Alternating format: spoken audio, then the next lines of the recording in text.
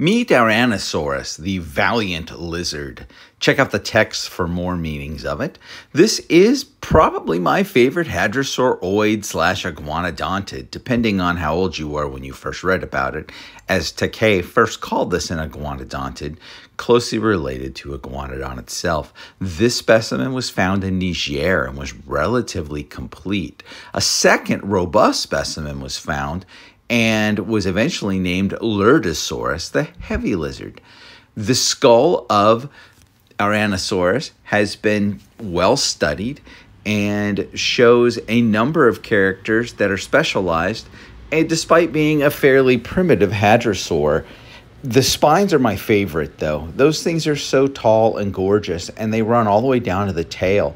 This critter lived in areas near Spinosaurus and Rabachisaurus, both of which also have tall spines, which makes me wonder what was going on in the environment that they needed giant billboards. We're going to look at some pictures from Taquet's 1976 paper. That's his life resto from this skeleton. Gave it a pretty big hump. That's my Star Wars call out.